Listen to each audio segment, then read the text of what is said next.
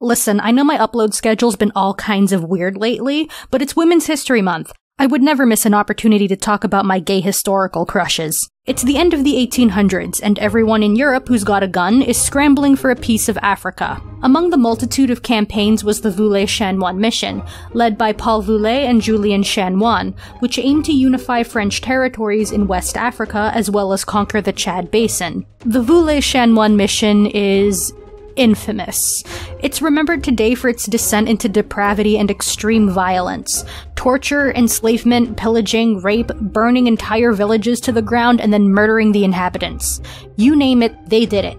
The goal seemed less like unification and more like a competition to see who could be the most vile on the continent. Hey, going to Africa to commit war crimes. You want anything? The locals quickly learned to fear the sight of the French tricolor, and many of the native peoples were subjugated with little resistance.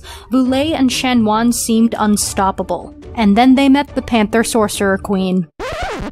Yes, Panther Sorcerer Queen. What kind of badass do you need to be called a Panther Sorcerer Queen? And why didn't Voulet and Chanoine run from her fast enough? I'm Vibby. And on this episode of A Space Alien Explains, Sarraounia. So before we get more into this, I need to explain what a Sarraounia is. Sarraounia isn't a name, it's a title meaning queen or female chief in the Hausa language.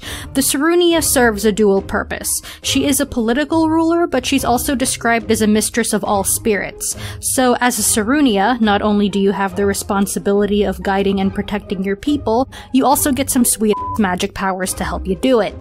Nice. But historically speaking, if we're talking about Sarraounia, like the Sarraounia, the most famous of all Sarraounias, they're usually talking about Sarraounia Mongu. And just so you know, yes, this video is about Sarraounia Mongu. Sarraounia was the leader of the Azna, a subgroup of the Hausa people who inhabited Niger during the late 19th century. She was said to be born with yellow eyes like a panther, the panther being the symbol of the Azna people. Sarraounia was 20 years old when she became queen, taking her father's place after his death. Before the French came along, Sarraounia was already very much used to the whole defending the realm routine. She drove off the Fulani people who had attempted to convert the Azna to Islam, and before that had to deal with the Tuareg, who had tried to raid her village on several occasions. So already she's got plenty of experience in the art of telling people to off. When the French began moving in, she turned to the Tuareg and Fulani for assistance, asking that they put their differences aside and band together to fight off a much bigger foe.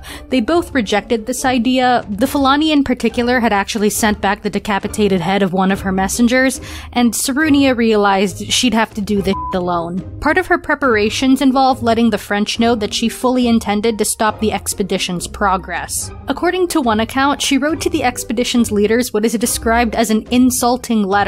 I'm not sure what exactly she said in that letter, but I like to think she called out Voulet specifically and said his mom was a hoe. The French took up Sarraounia's challenge, and on April 15, 1899, began marching to the fortress city of Lagou, where Sarraounia concentrated most of her forces. The next day, when the expedition arrived at the city, Sarraounia's warriors greeted them with the toughest resistance the French had ever seen during their entire campaign. Sarraounia hid the women and children in a thick, nearly impenetrable bush, while the warriors were assembled on the field. Her forces had killed 4 Frenchmen and wounded 6 in the attack, before getting too overwhelmed by French firepower and retreating into the bush. When Voulet stepped into Lagou, everyone was gone. All the inhabitants and even the livestock had disappeared along with Sarraounia. So all Voulet got out of this was about 7,000 wasted cartridges and 4 dead guys. Now, Sarraounia could have found satisfaction with her extremely impressive attempt at Waste His Time 1899, but she wasn't just gonna leave it at that. Sarraounia wasn't done. From then on, Sarraounia led guerrilla-style raids against French camps, appearing suddenly from the grass in the dead of night and then disappearing again just as quickly. She was so effective at this, the French eventually just gave up trying to subdue her. As this was happening, word about Sarraounia and her mysterious powers began spreading. Many African conscripts who had been forced to fight for the French began deserting out of fear of her magic. Speaking of her magic powers, did they actually do anything? Well, word got back to France about the atrocities committed by Voulet and Chanoine in West Africa. The French government sent Lieutenant Colonel Klob as a replacement to head the mission, since the first 2 guys turned out to be real Voulet decided he wasn't having any of that, and, well, he shot that mother. A mere few hours after killing a higher officer, Voulet went completely ape, stripped off his badges of rank, and gave a bizarre speech about how he was no longer a Frenchman, but a black chief who would found a new empire with the help of his men who were devoted to him heart and soul. Yeah, that didn't go so hot. Chanoine was totally on board with that plan, but the other officers who hadn't completely lost their minds immediately bailed. The other soldiers revolted, and Voulet and Chanoine were assassinated by their own men. And the Azna believe all of this happened thanks to Sarraounia's magic. Holy is that what magic does?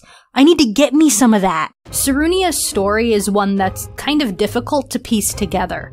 Written accounts that mention her are very few, and most of what we do know was passed down through oral histories. According to one story, on the day of the final assault by the French, the Sorcerer Queen hid away in her palace. Suddenly the doors flew open and a panther ran out, leaping over the walls and disappearing into the wild. When they looked for her in the palace, she was nowhere to be found. Sarraounia was never seen again, and from there she faded into obscurity.